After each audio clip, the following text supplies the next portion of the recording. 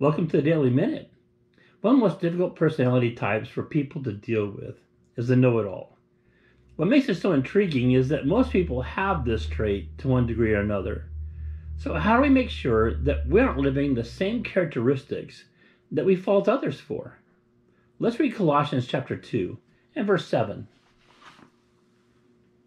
Rooted and built up in Him, and established in the faith as you've been taught, abounding in it with thanksgiving.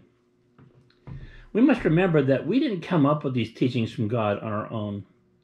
Someone taught us who the Lord was, how He came so far short of His glory, and how He could be seen as pure and holy in God's sight.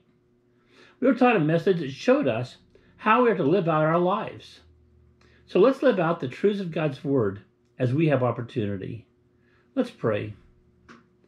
Father, I want to thank you for the day you've given to us. We want to thank you for teaching us. Father, you're the one who led us. We thank you and praise you for what you can do with us now today. In Jesus' name, amen. Well, thank you for spending time with me in God's Word today.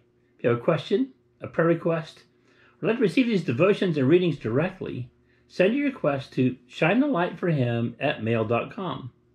Now, tomorrow in the Daily Minute, we're going to talk about the need to abound in the truth that we've been taught.